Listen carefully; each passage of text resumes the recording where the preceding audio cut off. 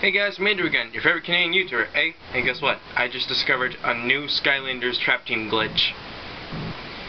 When I was filming my episode of STT Heroes vs Villains, Blastermind Vs Masker Mind, the one that's on YouTube right now is actually my second take.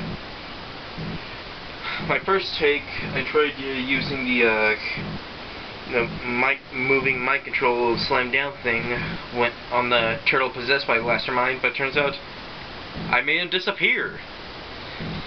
Apparently, if you use Blastermind to fight Mastermind when he's possessing the turtle, and then you use that mind-moving slam-down trick on the turtle and kill it, Mastermind disappears.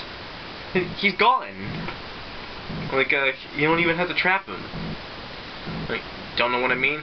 Watch this.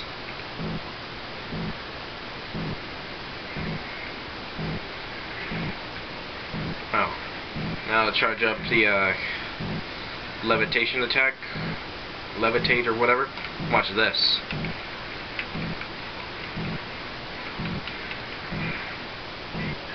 Look! Mastermind is gone! He disappeared! Could you believe that? I didn't even have to trap him.